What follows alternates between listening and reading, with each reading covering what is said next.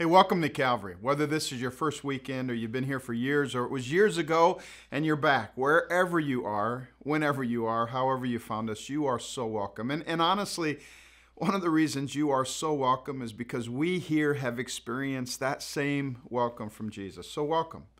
He's why we do what we do and seek to be who He is. There's no one like Jesus. He's the center of our gravity, worthy of first place in our hearts and minds. And in fact, as we truly get to know Him, everything else appears dull in comparison. So welcome. We're starting a new teaching series called Breathe Deeply. And I just want to ask you, would you do that with me for just a moment? Actually stop whatever you're doing and just take a deep breath and hold it in for a moment and let it out. And do that again. Deep breath. Hold it and let it out. Do you know that in the Bible, the Spirit of Christ is called the breath of God, the breath of life? So one more time, except this time, imagine Jesus breathing out the breath of life, His Spirit of God, as you breathe it in and take a deep breath. Spirit of God. Hold it for a moment and just let it out. You know, it's amazing how many metaphors and catchphrases deal with breath. Breathless, out of breath, don't waste your breath, tell my last breath, finding room to breathe again, catch your breath. And of course, in the last few years, I can't breathe.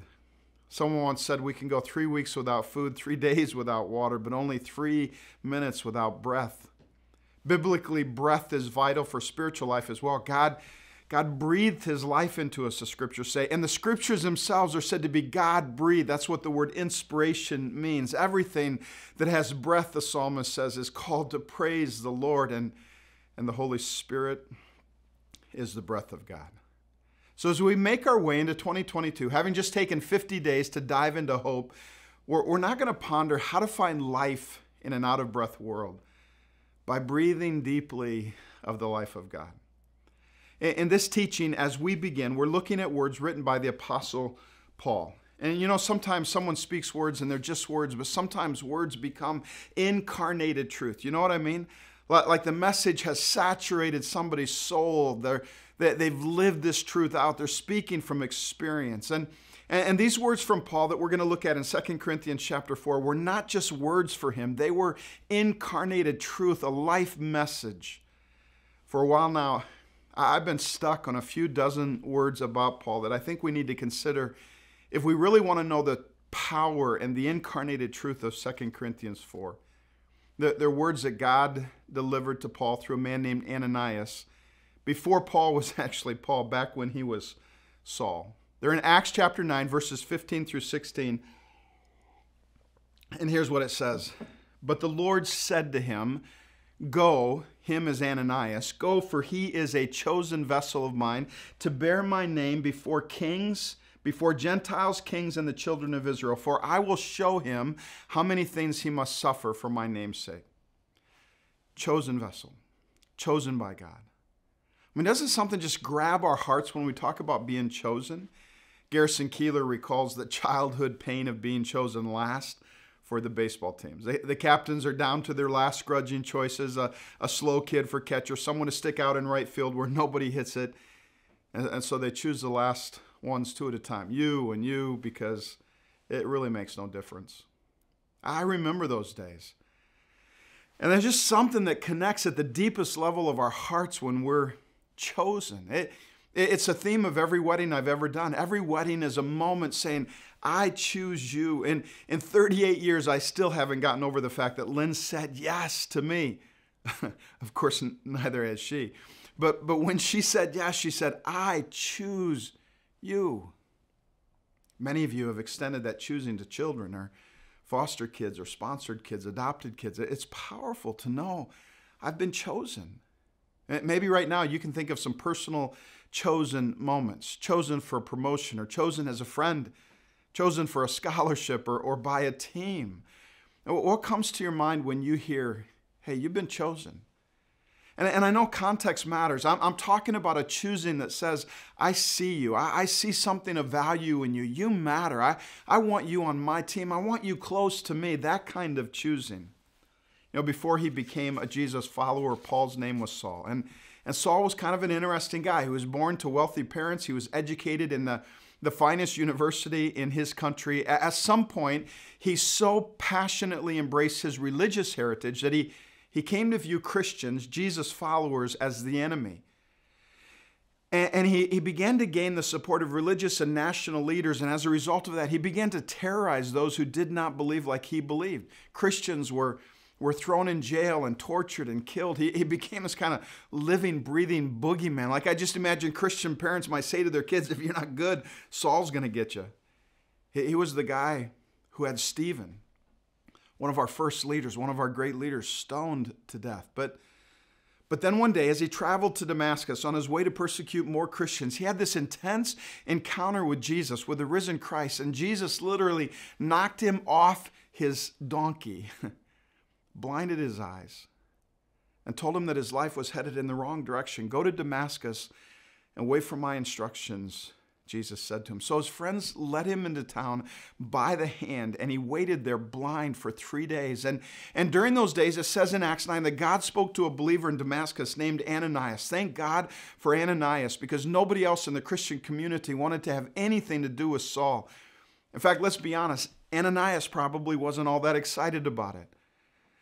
God spoke to him in a vision, and he said, Ananias, go to Straight Street to the house of Judas and ask for Saul of Tarsus. He's praying to me right now. At this moment, he's praying to me. I don't know. But I think Ananias probably said something like, God, are you out of your ever-loving mind? I mean, I know you think he's changed, but what if it's just a trick? Listen, Ananias, I want you to go to Saul. I want you to tell Saul that he is a chosen vessel of mine. Wow.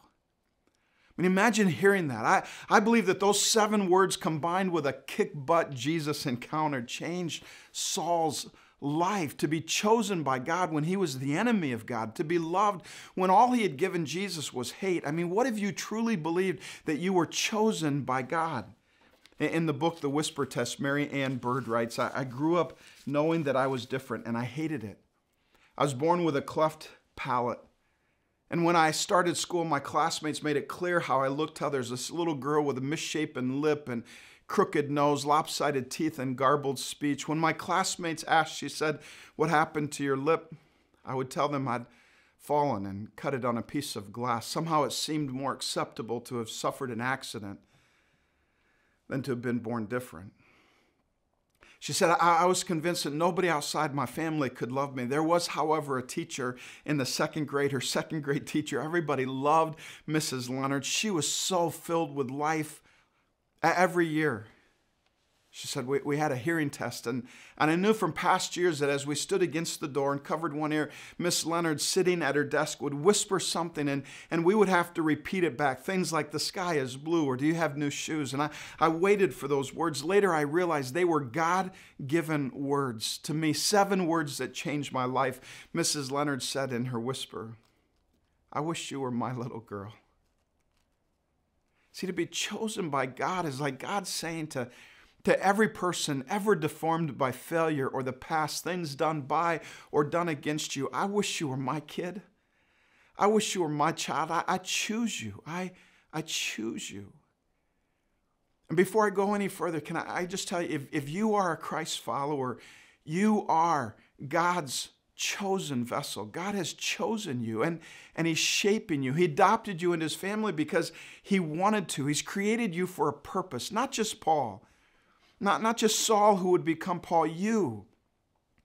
The prophet Isaiah put it this way in Isaiah chapter 64, verse 8. He said, and yet, Lord, you are our Father. We are the clay, and you are the potter. We are all formed by your hand. Like we're all on the potter's wheel, formed by the hand of God. Paul would later reflect on his life and his experience, and he would write in Ephesians chapter 2, verse 10, one of my life verses. I love this verse. He says, for we are God's masterpiece. Literally, poema, literally, it's you are what God does.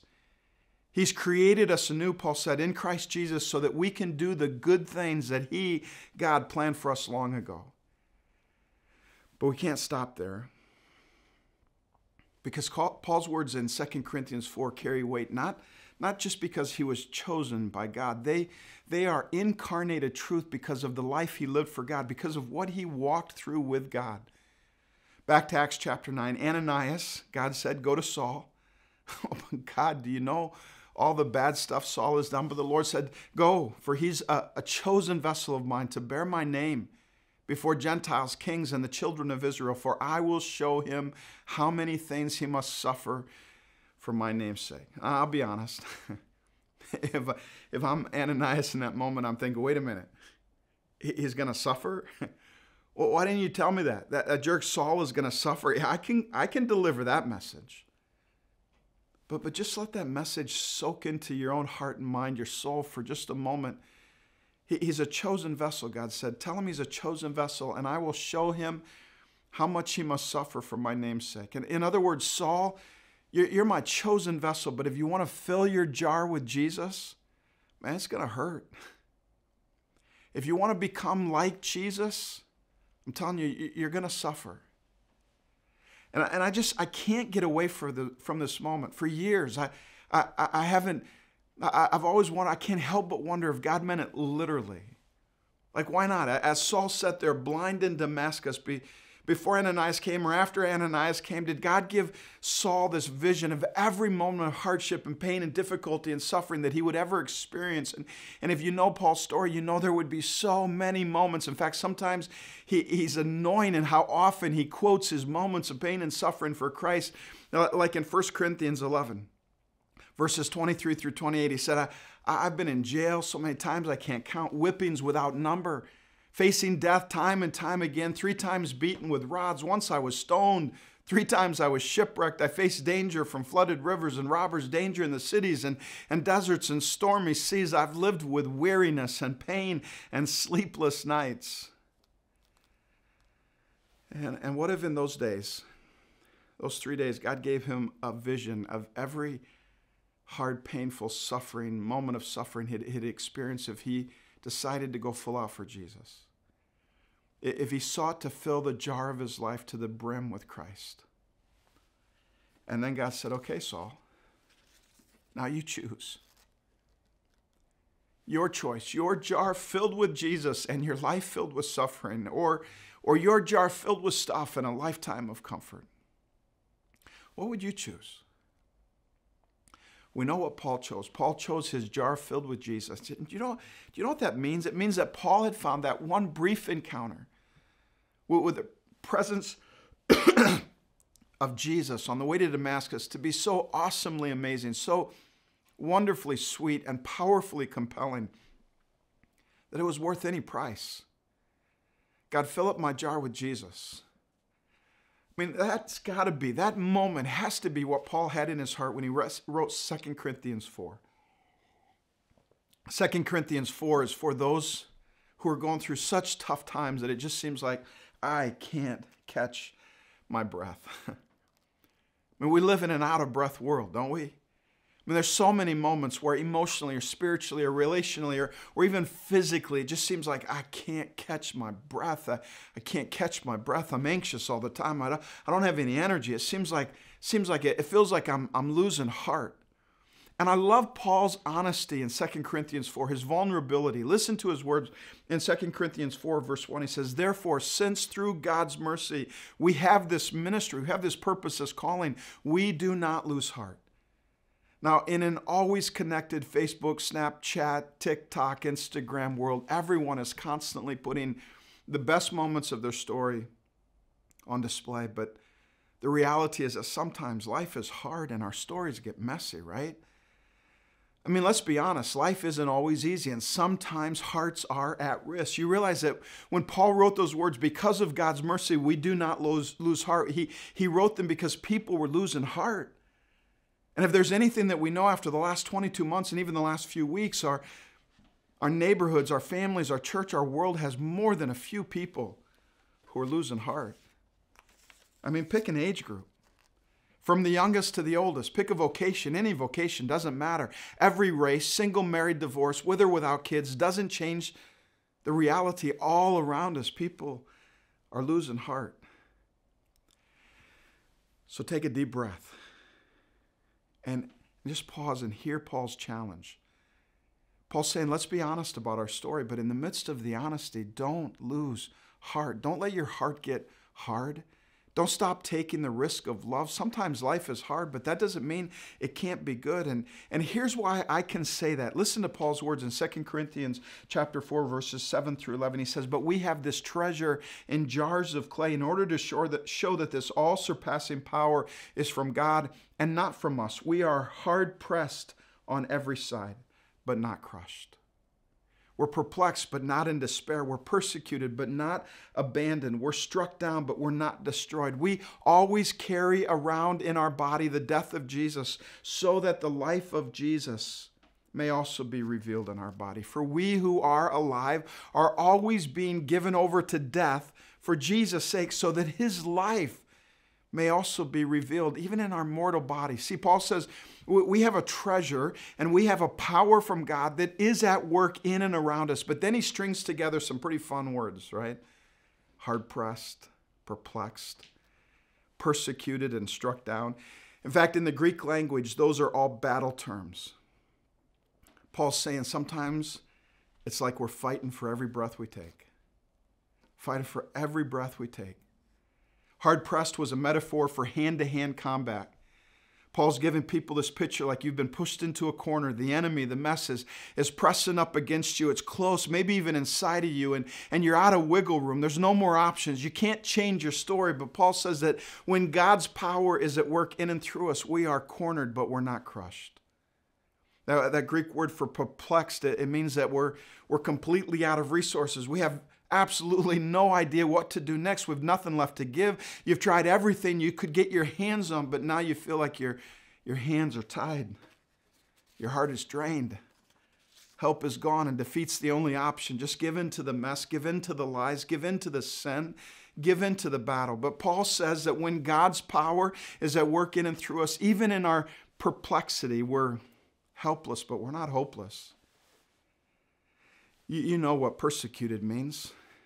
People are against you, actively working to harm you. They don't like you. Not only have you been persecuted, but your enemy has caught you and struck you down. Your feet have been taken out from under you. How could it look any worse? You're on your butt, backed up in a corner with no help. But Paul says that if God's power is at work in us, we may be abused, but we're not alone. We're not abandoned. And ultimately, in the midst of the mess, in the midst of the difficult chapters of life, he says we are down, but we are not out. And I know, when it feels like we're fighting for every breath, looking at the darkness all around us, maybe even inside of us, we might wonder, is there any good news? And Paul says, yes. Don't lose heart. Breathe deeply. Because listen, something deeper than you can imagine is going on inside of you. God is at work shaping a glory in you that one day will cause all of creation to stand and cheer. He's actually drawing closer to you right now than you can even begin to imagine. In the battle, you start to see his fingerprints all over your life. Can I give you a name for where we find ourselves in those down but not out days? It's called a crucible. We're in the crucibles of life. John Ortberg once said, I read this on Terry Walling's Facebook page. He said, if you ask people who don't believe in God why they don't believe in God, the number one reason will be the suffering of mankind. But if you ask people who believe in God, when they grew the most spiritually, the number one answer will be in those moments that they experienced suffering. That's a crucible. It's a season when our hearts are transformed and we're shaped for glory. The very story of our lives at times is rewritten in the crucibles of hard times, the heat of pain and difficulty. That word crucible comes from the ancient Latin word crucibolum, which was simply a hardened pot, earthen pot used to melt metal. It was a jar used to bring intense heat to something that needed radical transformation. And this idea of a crucible, it's woven throughout Scripture. In Proverbs 17:3, it says, the crucible is for silver and the furnace for gold, but the Lord tests, he refines the heart. In Isaiah 48:10, God is talking to his people. He says, see, I've refined you, though not as silver. I've tested you in the furnace of affliction, in the heat of pain. And it's not just Old Testament stuff. In Acts 14:22, we are encouraged to endure with these words. It says we must go through many hardships in order to enter the kingdom of God. All through Scripture, we find the necessity of the crucible over and over again. In fact, Paul's words that we just read in 2 Corinthians 4:10 and 11 are describing the crucible experience. He says, we always carry around in our body the death of Jesus, so that the life of Jesus may also be revealed in our body. For we who are alive are always being given over to death for Jesus' sake, so that his life may also be revealed in our mortal body. So this is the crucible. It's the heat of pain and difficulty, the death that brings about the life. So how do we get through the crucibles of life? Breathe deep. Listen to Paul's words in 2 Corinthians chapter 4, verses 13 through 14. Here's what he says. He says, "It is written, I believe, therefore I have spoken. Since we have the same spirit of faith, we also believe, and therefore we speak, because we know that the one who raised the Lord Jesus from the dead will also raise us from Jesus." Here's what I want to say. Breathe deeply of resurrection faith. Just breathe it in. Say it. It matters to say it. Paul says we believe it, so we speak it. Breathe in the resurrection and speak it out in faith. Say it over and over again. Make it what I call, others call a breath prayer.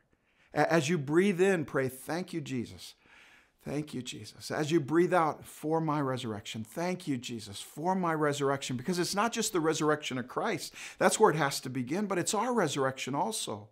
We know, Paul says, that the one who raised Jesus from the dead will also raise us. Never stop believing that the best is yet to come. Breathe it in. Your crucible is never the end of your story. Let your first waking breath every day bring a reminder of the empty tomb. And then look at 2 Corinthians 4, verses 16 through 17. Paul writes, "Therefore, we do not lose heart, though outwardly we're wasting away, yet inwardly we're being renewed day by day. For our light and momentary troubles are achieving for us an eternal glory that far outweighs them all." We breathe in the resurrection of faith. We breathe deeply of future glory. Paul's not saying, just suck it up. What you're going through is nothing. He's saying in comparison to what's being achieved in you, the glory to come is far greater than any troubles now here. Breathe deep. I love how Paul talks about it in Romans 8. He says that all of creation is groaning in anticipation, like a woman in childbirth, groaning to give birth to a new thing. Read Romans 8. Breathing deeply of future glory probably involves some groaning. We breathe in so that we can groan for glory. We groan in anticipation of what is to come. I love the story that Robert Smith shares. He was an African-American preacher, and he once shared about his mother's groaning. He said, I used to watch my mother, and I didn't understand. When we had physical needs, some lacked no food. She'd walk around the house and start moaning, groaning. She used to say, when you moan, the devil doesn't know what you're talking about. And she'd walk around, and tears would be rolling down her eyes. He said, no food. And then in the midst of her groaning, somebody's knocking on the door, and here comes some turnip greens and cornbread. He said, all she did was moan, and I didn't understand that, but I didn't dare ask her because she wasn't moaning to me. Her groaning was going to God. Her groaning was conceived in suffering, but it was meant to give birth to glory. And sometimes all we can do is groan. But we groan in hope, right? I mean, we see sexual choices destroying hearts, and we groan. We become part of a relational rift, a divided church, and we groan. We see families breaking, and we groan. We wonder if this or that part of my heart or my life will ever change, and we groan, but we groan in hope. And when hope and groaning collide, it becomes a prayer, a wordless prayer. We call it travailing prayer. It's prayer that begins with a burden but takes flight with hope. It's a prayer for new chapters of our life, of our community, of our neighborhoods to be birthed. And if we can't groan in hope, we need to take a deep breath of God's story. That's the third place where we breathe deeply. 2 Corinthians 4:18, it says this, so we fix our eyes not on what is seen, but on what is unseen. Since what is seen is temporary, but what is unseen is eternal. So what Paul's saying here, I think, is that we need to breathe deeply of God's story. We need to fix our gaze on the unseen, eternal realities rather than letting our story, our narrative be shaped by what we see or even what others tell us to see. Now, don't hear what I'm not saying. I'm not talking about imagining some alternate reality where everything is good and life is comfortable and we have everything that we want whenever we want it. We need to stop pretending that the goal of this life is comfort and that faith just makes it easier to be comfortable. I'm telling you, God is not dreaming about giving us a way out. God dreams about giving us the strength to go through our pain, to go through the heat, to become living displays of glory. Isn't that His story? So when Paul calls us to fix our eyes on the unseen eternal realities, he's simply asking us to believe that what God says about reality is true. It's more true than anything you see on social media or CNN or Fox. Even when we don't see it, what God says is true, to believe that the harvest is plentiful when we look out at our neighborhood. To believe that our battle is not against flesh and blood, even when others attack us. To believe that Christ's glory is enough for our unity, even in the midst of division. To believe that you are His kid, covered in His love, even when you feel unseen. To believe that the darkness will not prevail, even when hope seems unreasonable. That all of creation is waiting for the reveal party of your glory when you feel like you are covered in shame. To believe that you are, in fact, say this to yourself: I am God's jar. You are His chosen vessel.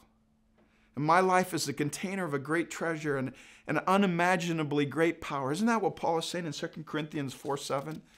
But we have this treasure in jars of clay to show that this all-surpassing power is from God and not from us. He's calling us jars.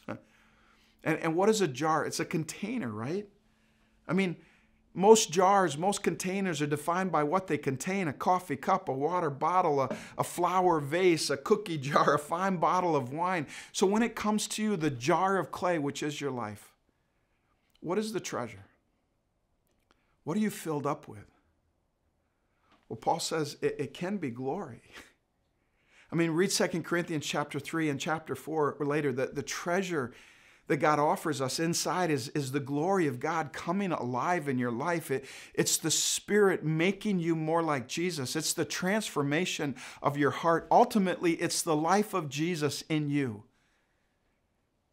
When it comes to your life, God is passionately obsessed with one thing. He's shaping your jar for Jesus. He wants you to become so full of Jesus. And when people look at the container of your life, all they can see is His heart. He wants to fill you so full of Jesus that the inside begins to shape the outside, so that as you live and love like Jesus, His glory spills out of your jar into the jars of the lives of people all around you. But take a deep breath and hear me again. Your life full of Jesus doesn't happen without the crucible. It just doesn't happen without getting shaped on the potter's wheel. See, we want to change without the crucible. We want glory without the pain. We want resurrection without death. But in reality, that's the order. The crucible leads to change. Pain leads to glory. Death leads to life. And not a single hard time is wasted. But listen to Paul again in 2 Corinthians 4:17. He says, "For our light and momentary troubles are achieving for us an eternal glory that far outweighs them all." And I want to tell you today, as we come to communion, nowhere is that more clear than when we remember the cross of Christ. Pain led to glory. Death led to life. His pain led to our glory. His death led to our life. He was broken so that His glory would spill out into our lives. That's what we're called to remember as we come to communion. So as we take communion in these next few moments, would you do this? Would you think of the hardest thing that you're going through now, or believe might be ahead of you in the days to come? And as you listen to the music, wherever you are, just imagine holding that crucible, that event, that hard time in your hands and offering to Jesus. And breathe in resurrection life. breathe in future glory. Breathe in his story and just say to Jesus, I give this to you, Jesus. Do everything in me that you need to do so that you can do everything through me that you want to do. And as we remember the cross, wherever you are, all over our Calvary movement, wherever you're listening, as we remember the cross where his glory was poured out for our good, his suffering was not wasted, and neither will yours be, as long as we surrender to Jesus. As long as we let our lives be the clay transformed by the potter to be filled up with the life and the death and the cross and the resurrection of Jesus. So let me pray for you. Father, I pray, especially right now, for anybody listening, anybody going through one of those crucible moments, a moment that seems like it's stretched out into eternity, a moment that feels like it will never end. God, I pray that you would pour hope into their hearts. I pray that you would give them the faith of resurrection to come. I pray that you would open their eyes to future glory like Paul saw in Romans 8. I pray that, God, that you would remind them of your story, that you would give them the ability to remember and believe your story, to put their eyes on things that they don't see simply because you have said it's true. And as we celebrate Jesus, your life and your death, as we celebrate that moment where in the most amazing way you poured out for us, you poured out your glory for us, you experienced pain and suffering for us. Your death led to our life. As we remember that, as we offer to you the crucible moments, we simply say, Jesus, would you do everything in us that you need to do so that you can do everything through us that you want to do? In Jesus' name we pray. Amen.